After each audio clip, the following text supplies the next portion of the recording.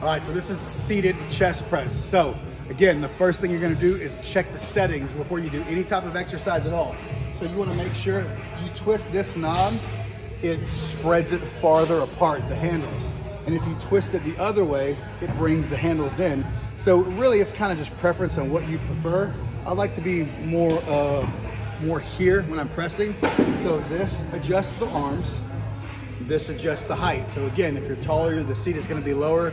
If you're shorter, the seat is gonna be higher. I kind of in the middle, so I like to go mine right there. So whenever you're pressing, this arm, there's a pin back here. You can pull this pin and bring this way far forward.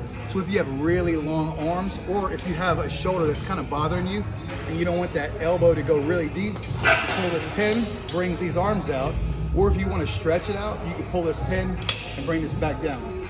So the way we perform the exercise, chest is up, press it out, then come down, then press it up. You can also add this where you press it out and then close and then go back out.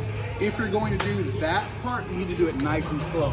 Press, squeeze, open, and come down nice and slow, and you're gonna need to do that very light.